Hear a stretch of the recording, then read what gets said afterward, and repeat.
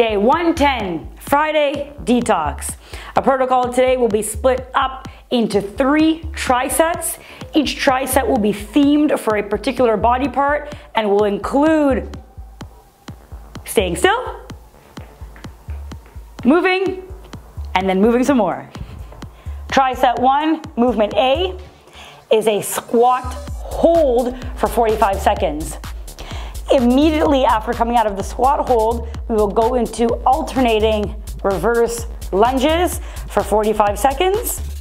And at the end of this 45 seconds, we will immediately go into a squat pattern where we will be accumulating repetitions for 45 seconds.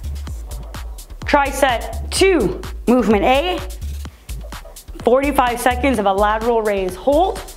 Upon completing 45 seconds of the lateral raise hold, we will then go into 45 seconds of a push-up variation of your choice, accumulating as many reps as we can during this entire set, and then we'll go right back to our lateral raise, accumulating reps for the remainder of the 45-second set.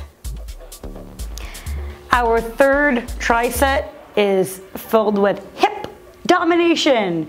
We are gonna go into 45 seconds of a glute bridge hold, trying to think about pulling the heels towards the head and squeezing the heck out of our butt cheeks so that we get maximal activation during this 45 seconds.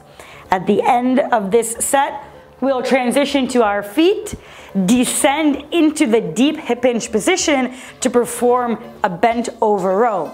Now, even though this is an upper body pull exercise, we're doubling as a deadlift isometric to create tension on the entire of the back side of the body, both upper and lower. Upon finishing the bent over rows from the deep hip hinge position, we're gonna go back to the floor to the glute bridge, and then we're going to accumulate repetitions of the glute bridge for 45 seconds.